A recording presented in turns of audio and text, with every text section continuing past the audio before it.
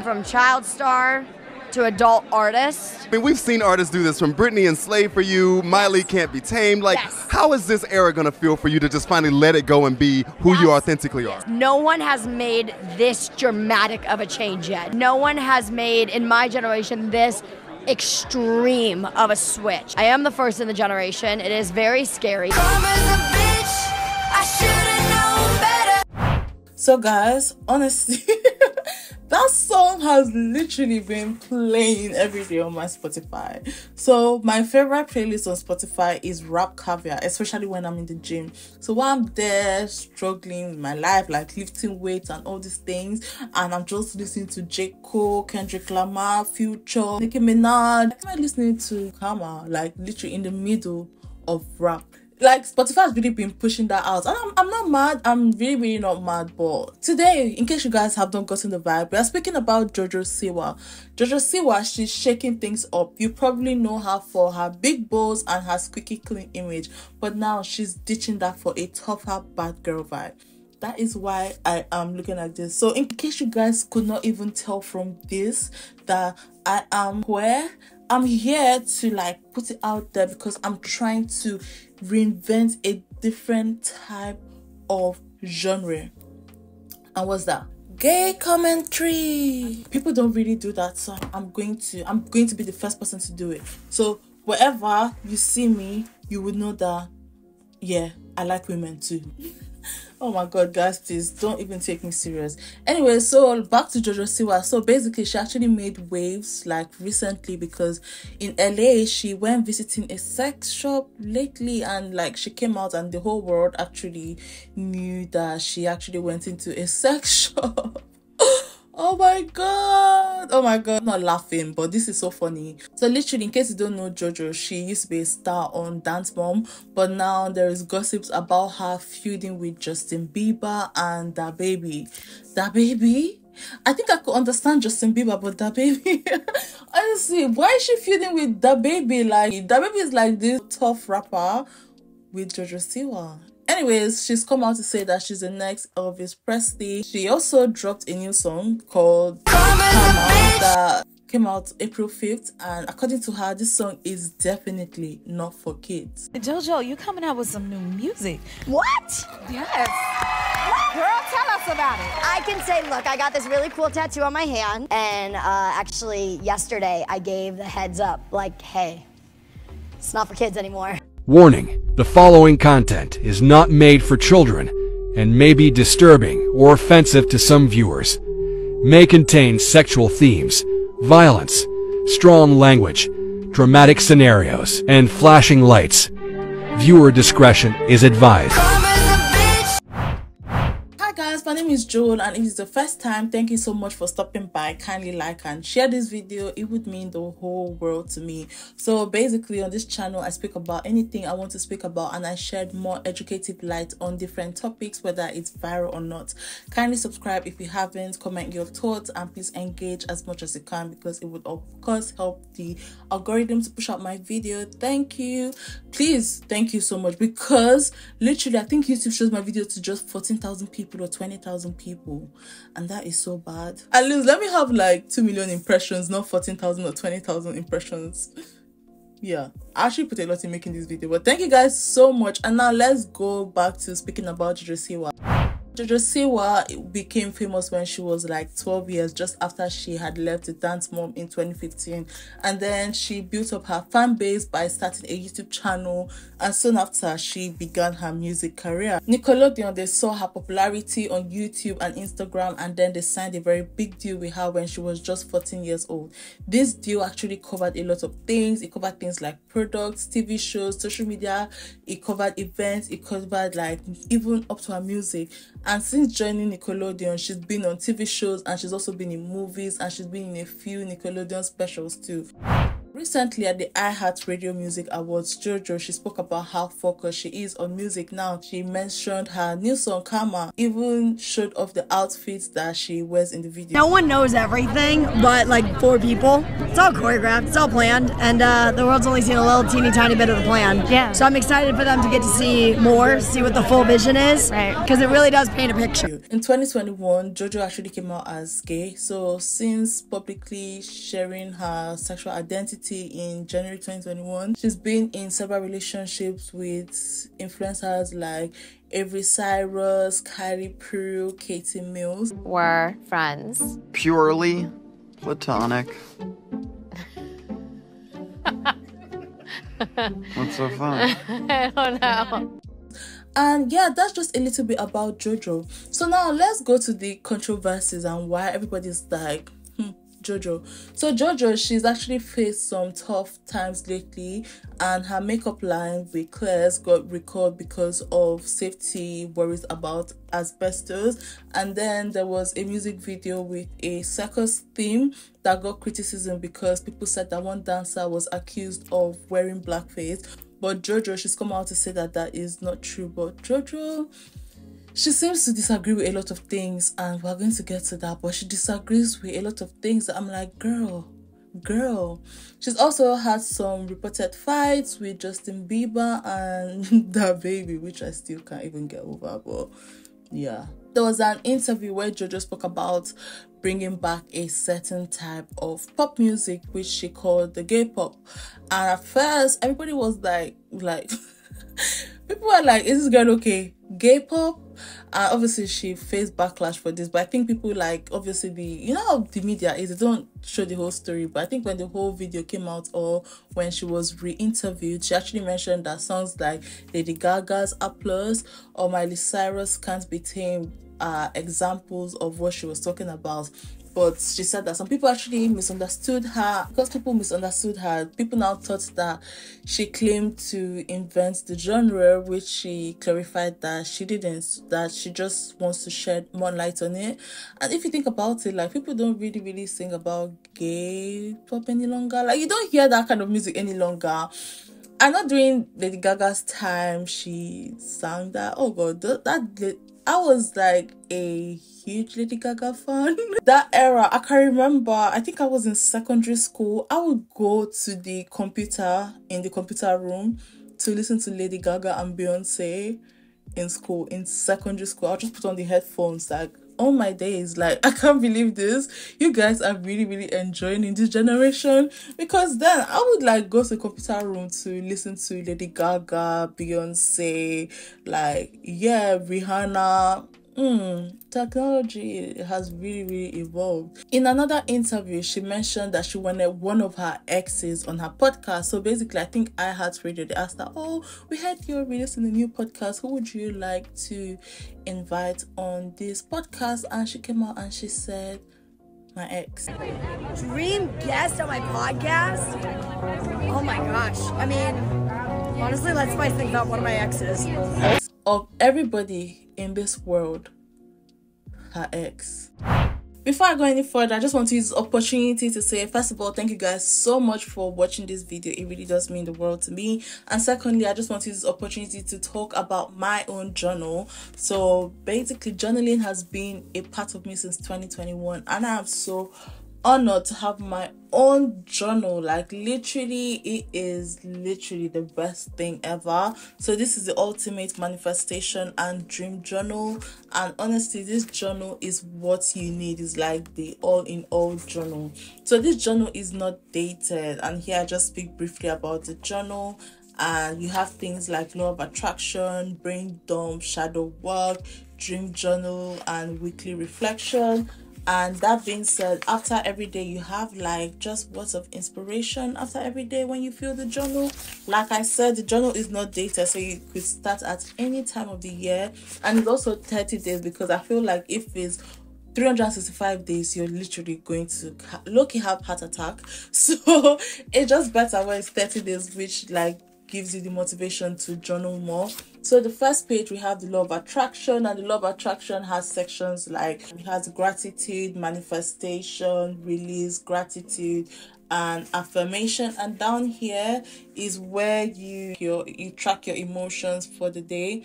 I'm someone who journals at night, and I understand people journal in the morning, so you could reflect on your day before and just write it down.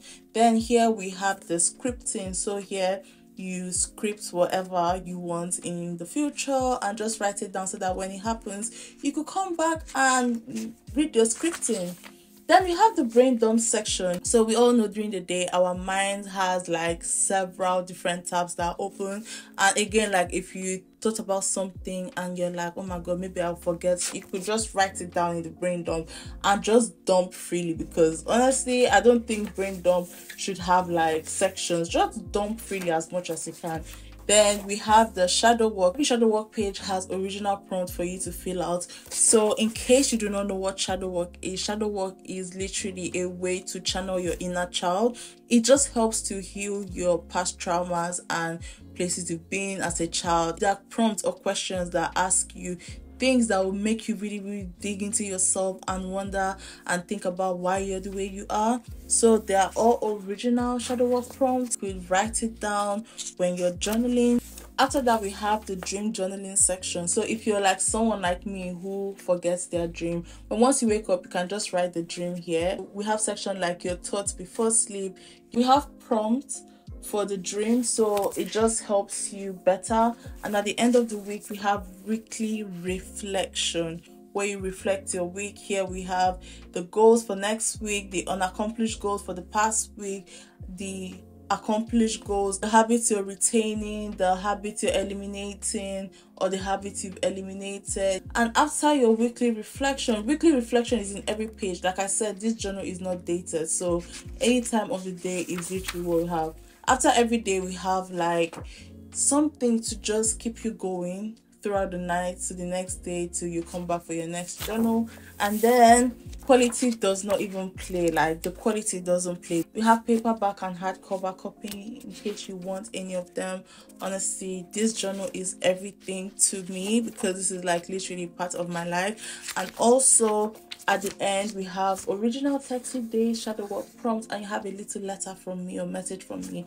And guys, that is it. And now let's get right into this video. So speaking about JoJo's controversy, the biggest controversy actually hit in February 2024. JoJo was accused of mistreating members of her pop girl group XOMG Pop, and this was a group that her mom put together. It was more like a reality show. I think they were trying to emulate the Dance Moms where she came from. And the accusation included harsh rehearsals, like pushing kids to cry on camera and not treating injuries properly, allegedly.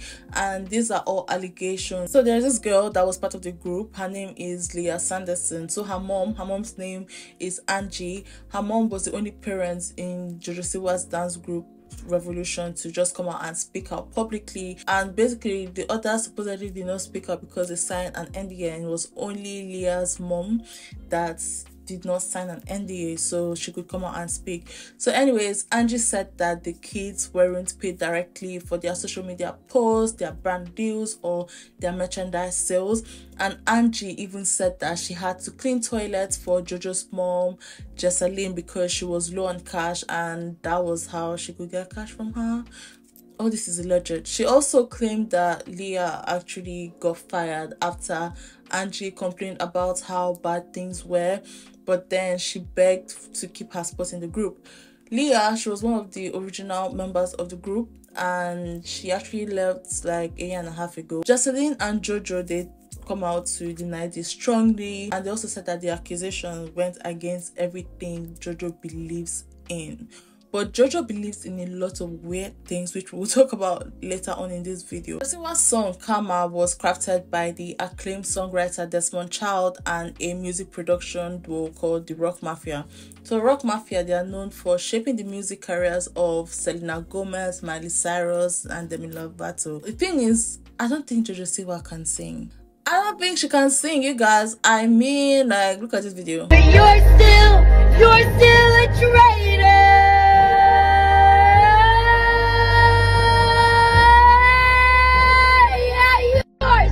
yeah, that video sounded like she literally hurt herself. And to be fair, people actually think that she's doing this whole persona to distract the world from the accusations that ex-OMG Pop members actually levied against her. But I'm like, oh my god, if that is, I refuse to believe that. I refuse to believe that she's been cringy just to distract people from that. Like, who is her advisor? Who is her publicist? If this is what they could come up with, she should fire everybody. There's also this clip of JoJo like going home from a sex toy, which I said earlier, and she was holding a giant penis. Girl, not her holding the penis in her hand and going into the car. A car that has her face all over it. Would you even see any grown adults would you? Pasting their face all over their car? To me, that's what children do. I don't know, man. Like, she's still a child. I'm not gonna lie. She's still a child. She's putting her all into this whole rebrand, and I'm so confused. Like, isn't there anyone around her to like advise her better?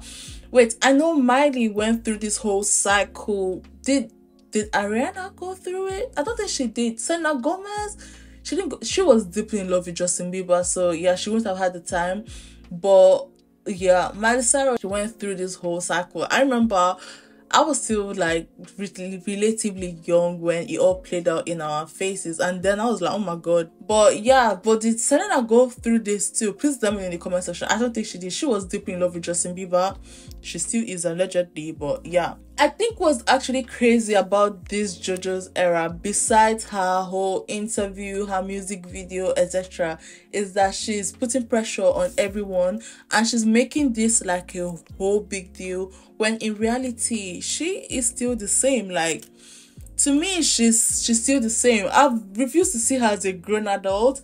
I mean, like, there's a way you could come out and rebrand yourself and people would just automatically be like, oh my god, she's actually grown. Like Ariana Grande, I don't really see her as a child any longer. Ariana Grande, one time I was stalking her YouTube and I was looking at videos of her when she was young, posting videos on YouTube. I was like, oh my god. When it comes to JoJo, I mean, her aesthetic is not really that different, honestly.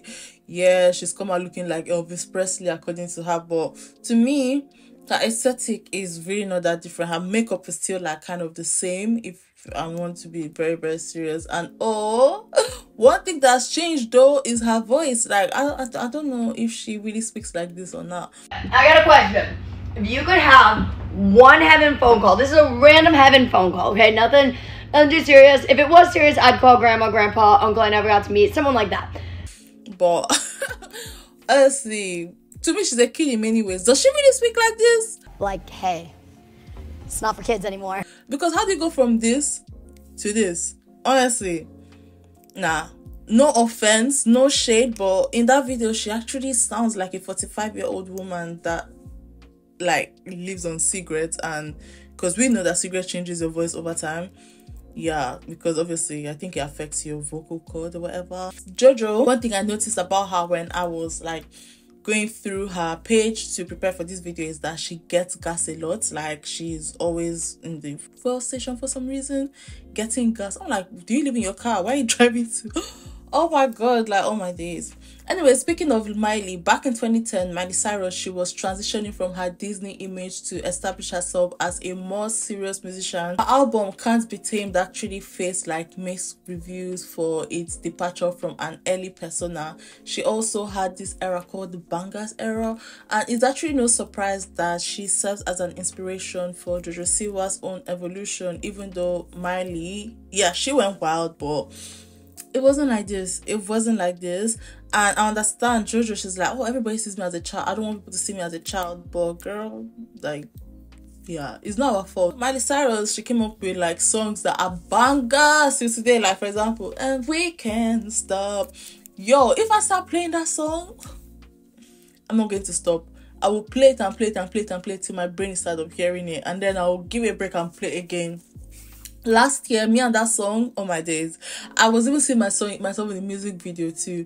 And then I came in like a wrecking ball. Guys, I can't sing, I know. And that song, oh my god, I remember when I watched the video, I was like, oh my god, where are our parents? I was like, but her dad, why would her dad let her film a video like this naked on a ball? Like, how did she get on the ball? The cameramen and camera women see her naked. Did they have a video of her stark naked? Like, I was thinking about all this stuff. Like, what? Why are you? So the connection that JoJo Siwa has to Rock Mafia and that Miley Cyrus also has to Rock Mafia has sparked speculation that Karma might have originally been intended for Miley. However, there was a video that featured a TikToker named Adam who confirms this. So Karma by JoJo Siwa is actually a scrapped Miley Cyrus song, and I'm not joking. So back in 2011, which is when Miley was in her Can't Be Tamed era, a popular update account for her said that they heard from a very reliable source that Miley had a song called Karma's a Bitch. And then Miley seemed to confirm this in 2012 when she was in a Twitter conversation with the producers of Can't Be Tamed, Rock Mafia, and they even responded to her tweet with hashtag Karma's a Bitch. If you look at the writing credits for Karma by JoJo Siwa, you'll see that JoJo isn't listed. She took no part in writing the song. But who is listed? Rock Mafia as the producers and writers, and Antonia Armato as a writer. And Antonia wrote for a bunch of Disney artists back in the day, including Miley. I get why Miley didn't release it because she was still under Disney at the time, so they probably heard her say bitch and they were like, not in our watch. But yeah, say what you want about Karma by JoJo Siwa, but it's kind of absurd for her to get a scrapped Miley song as her first single of her rebrand. So while JoJo's shift to like a more mature image has faced criticisms, Miley hasn't commented on the matter yet. But then again, I'm like, what do people want her to comment? Like, what do you want her to say? It's gonna be like, yeah, the song was originally for me. Miley's above that. Like, now she's private, she's like living her life. Like, you should leave her alone, leave my girl alone. Like, she is, I'm sure she's sitting in millions right now. Interestingly, there was a singer named Brit who released a version of Karma in 2012. I watched this video and I was checking the comments. And oh my god, everybody was commenting, everybody was praising her, saying this should have come out. I don't know what. So in case the angle has changed, my battery died, so I just put in a new battery. In the world of music, it's very rare for just one person to write a song, except when Nicki Minaj brought out the pink Lamborghini just to race with China and the race with China and the race. I'm such a barb, and Nicki is coming to London next month. Moving on, big hits like Beyonce's Who Run the World, girls. So big hits like Beyonce's Run the World, Taylor Swift's Bad Blood, and Camila Cabello's Havana Nana. I'm not a fan of Camila. She is racist, allegedly. I think she is racist. Yeah, so these songs, they have like multiple names that have been credited for writing, and this means that claiming a song as entirely one person's creation is uncommon, especially in popular genres like pop, rock, or hip-hop, where many people often collaborate on a single song. But the thing is, in this JoJo song, literally, she didn't even like write a single word. Like, her name is not written as a writer, so she's just like a reciter, if that makes sense. So now let's go to the sad conclusion. After this video, I would want you, if you want, to watch this video. And here I speak about the over-sexualization and the adultification of celebrity children. At such an early age, JoJo and Miley, they've gone through it. And as we know, JoJo has been in the limelight since she was a child, like literally a child. She started on a toxic show, that's the Dance Mom. Is it not weird that little children are literally dancing for adults? Like, I also want to do a video on, you know, the girl that dances for Sia, because recently I watched Sia's videos and I was like, this looks so uncomfortable. If you guys want a video on that, let me know. I want to talk on that anyways. So she was on a toxic show, Dance Mom, and her mom just always wanted her daughter to be a star by all means. In Dance Mom, JoJo, she defended Abby. Abby is the host or the coach of the show. She defended Abby and she said that Abby was just a very tough coach that wanted the best from them. To Abby, listen, I will always remember where I came from. I really respect the show, and I respect what the show did for me, for Maddie, for Kalani, for Kendall, for Nia. They all act as if I had nothing to do with the show, and oh, it was toxic. They were stars, they were making money, they were on top of the world. You're just gonna dump me? Abby actually taught me a lot. I carry a lot of what she taught me with me. We were shooting the television show and all those kids were talking about boys. JoJo was on that computer. She was uploading her own videos. She was hustling back then. She's a household name. Every store you walk into, it's not going to stop. JoJo and Miley, they've been breadwinners for their families since they were children, which can actually be a lot. On the Call Her Daddy podcast, JoJo stated how she moved her parents out of her own house, and when she was 16, her girlfriend moved in with her.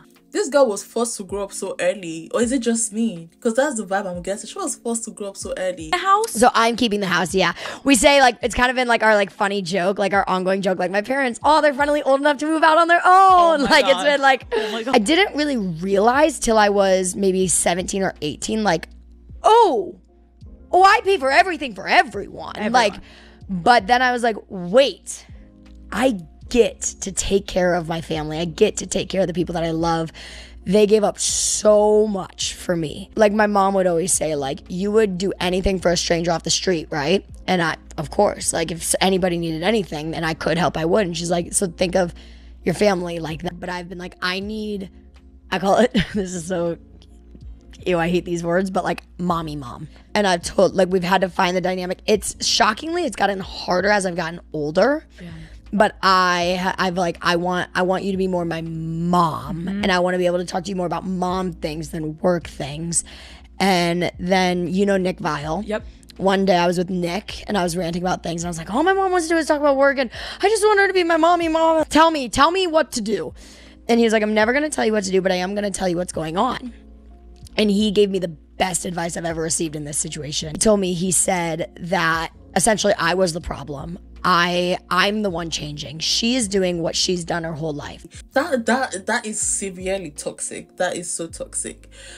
Also, the fact that Nikki actually gave this response is crazy. The gaslighting, the invalidation of it all. Like, what's wrong with wanting a mommy mom? Watch me for some time now. You know, I've kind of spoken about how I have been a victim. Not a victim, nah. I've had like mommy issues. So basically, if you watch me closely, I've spoken about having mommy issues since I was a child. So yeah, I have mommy issues. And even when my mom was alive, I didn't really get along with her. My dad remarried. I don't really get along with my stepmom. So I'm more of a daddy's girl, and I've had like mommy issues, which is just beyond the surface. But my close friends and my siblings, they know what's up. My best friend, she's so close to her mom. That's literally her best friend. All my days, like, that's her best friend. Right now, they're in Portugal for her mom's birthday. So, like, I don't know if you guys can literally see, like, sometimes I'm like, oh my God, you're such a very good daughter. Like, I'm like, I wish I had such, you know, close connections with, like, a motherly figure in my life. But I guess God was like, no. Another thing I think is that JoJo, she's very immune to abuse. More like she thinks that it's normal. She defended Colleen Bollinger, who was exposed for allegedly being a child predator. Yeah, she defended her. Quite sad. The internet can take a lie and run so far with it, so far that it's to the point where you just... Anyways, he said that when she was 16, she had a 23-year-old best friend. What is a 16 and 23-year-old speaking about? Like, what are you guys... 23? What are you speaking about? To me, I think she just jumped a whole twin stage. I feel like she had no childhood because she was always in the limelight, always made to work since she was 9. And she has also expressed her desire to date someone older than her, like maybe 9 years older, 7 to 8 to 9 years older. But like for me, dating is like 19, but I would prefer like 22. I really just like older than me. But to like 28. Ooh. And so where that's different is a lot of 20-year-olds are just figuring out their life, which I think is why I prefer 27, 28, 29, because they've got it figured out. You know what I mean? Right. Girl. And I'm not going to come here and sit down and judge this girl because, honestly, I'm about to tell you guys a story. When I was 12, my first boyfriend was 21 years. Yo, I kid you not. Like my first boyfriend. When I was 12, 9 years older than me. Like, he was 21 years. And then I thought it was a very big flex. I'm not gonna lie. Like, people I told around me, like my friends and all, they didn't see like it as a big deal. I mean, like, I was dating an older guy and I was in secondary school. I was in secondary school back in Nigeria, and like my friends were dating like older men. So it was something kind of normal, if that makes sense. But like now I'm an adult, like that was not normal. I was literally in like year 9, and he was already in university. So in Nigeria, that's JS3. And my mom, she found out, she sees my phone, but I just thought that my mom hated me and, you know, she didn't want the best for me. I remember my brother was like, he's too old for you. I'm like, don't tell me what to do. I do not respect I'm that annoying younger sister. But thank God, like, we had done nothing sexual. Like, thank God we had done nothing sexual. That's one thing I'm very grateful for. He never, like, pressured me to do anything sexual. And during holidays, because in my secondary school, I was in a boarding school. So during holidays, we would meet in the state library. My dad would drop me in the state library. And then when my dad dropped me in the state library, I'll now literally call him to come. So he would come, we would talk. I would just hug him on the aisle. Oh, my God. Oh my God. I remember our first kiss. I think I was like 15 or something. Oh my God, I'm cringing. So I remember our first French kiss. I was 15. Guys, I was still underaged. I mean, I got into university when I was 16 years. Yeah, that was not normal, but I actually thought it was normal. That's crazy. Like, what if we had sex? Like, what if he pressured for us to have sex? But I'm glad we did not. Last year, he messaged me on Instagram. He said he was married with 2 children or so. And I was like, oh, congrats. That was literally it. That was literally because I had, like, removed him from my Instagram when I was realizing some certain things. I think he named his child after me, which is kind of creepy. I think he told me he named his child after me. I can't remember. We dated for, like, close to 5 years on and off. And whenever I broke up, I was always the one breaking up. He would call and beg me back. He would call me back and beg me. And you know what's fucked up? When we broke up, I was dating another elderly guy. I never, like, really dated people that were, like, my age, if that makes sense. They were, like, elderly guys that were, like, that shouldn't have dated me, if that makes sense. And I'm going to go to that later on. And when we break up, I would date other elderly people, which is crazy. It's so crazy. Like, now I'm just thinking about, I'm not just thinking about it, but obviously now I've been old. I'm like, that was, like, a very fucked up situation. But I'm so glad that I didn't do anything, like, sexually with any of these people, because, like, I was like, I want to have autonomy over my body when I'm 18. Then I'll make the decision. But I'm so glad that I never did anything with all these people. And the last time we broke up, I was the one that broke up, and I begged him. Or the second to the last time we broke up, I was the one that broke up. And then when he didn't come back to ask us to be together, I went to him and I was like, oh, we should be together. And he was like, I'm always the one breaking up, and he was tired of me breaking up for no reason, so he was not going to come to me to ask me to be together. And if I wanted to be with him, I have to be sure that this is what I want. Yo, I was a child. I was old enough to be his child. Like, so back to JoJo. JoJo couldn't, like, see how inappropriate age dynamic is. I just couldn't see how inappropriate the age dynamic was. Like, when my brother told me, I'm like, shut the fuck up. And if you watched my toxic mom video, I spoke about how I was sexually assaulted from a very young age, literally from 5 years old, by different people around me, like elderly men. That's why sometimes men irritate me. I'm sorry if you're a man, I don't mean that in a malicious way, but, like, sometimes I just get to relieve my trauma. And that's why physical touch is one of my least love languages. So yeah, like, I was abused.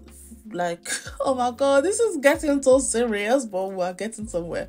So I spoke about how I was literally, sexually assaulted from a very young age, literally from 5 years, by different people around me.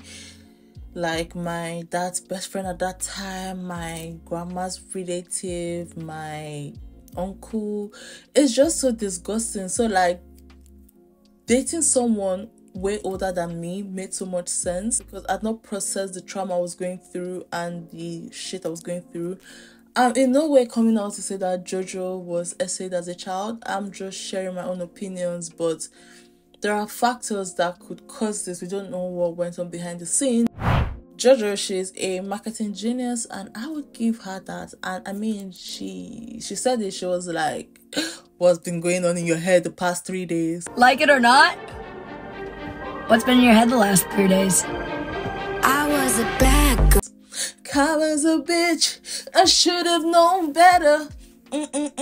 She even came out to say that karma is everyone's guilty pleasure. Oh my days. Number one, they're the reason that it charted before it even came out. And number two, whether people like to admit it or not, karma is a lot of people's guilty pleasure. Karma is a bitch. I should have known better. And to be like, see, I'm singing it. I'm talking about it. So I think it's everyone's guilty pleasure. I get it. It's all fun and games. But let's also remember that JoJo is still a child. She is a young adult. To me, she's a child. I can't see her as an adult. I'm sorry. No matter how much she tries. Oh my days. Oh my days. She would hate me if she had that. JoJo, if you're watching, hi. She is still a young adult and she's still figuring her life out. Our brains aren't fully developed till you're like 25. The thing is, JoJo is in the public light, so everybody's seeing this. And yeah, because we've done cringy things. She'll look at this when she's like 30 and she'll cringe. So our brains, they do not fully develop till you're 25. So it's just very understandable if she seems very unsure of herself. So some people actually think that she's being fake to distract from the accusations against her and her mom, which, if the accusations are true, it isn't far-fetched. But then again, I'm thinking, at what expense? At what expense do you want to ridicule yourself like this in front of the entire whole world? Like, but at the end of the day, she's just a person that's trying to find her way. And seriously, someone actually needs to take her phone away, because why are people letting her embarrass herself like this? I think she just has like yes men around her and she pays their bills. So I mean, would you want to bite the finger that feeds you? No, except you're a cat. Yeah, I just wanted to keep this one light-hearted and just, I hope you guys enjoyed this. I don't know why this is long, but yeah, before I go, please do not forget to purchase my journal. The link is in my description box and also in my about section. So just click on the link. You could get the hard copy or the paperback. This is the paperback. Literally, it is top quality. It's top quality. Thank you guys so much for supporting me. Honestly, it really means the world to me. Thank you for even watching this video. Thank you so much for I see you guys comment all the day, every day. It means the world to me. Share this video, please, and till next time, let me go and eat. I've not eaten today and it's 4:30. I love you guys so much. Bye. Karma's a bitch, I should have known better. Karma's a bitch, I should have known better.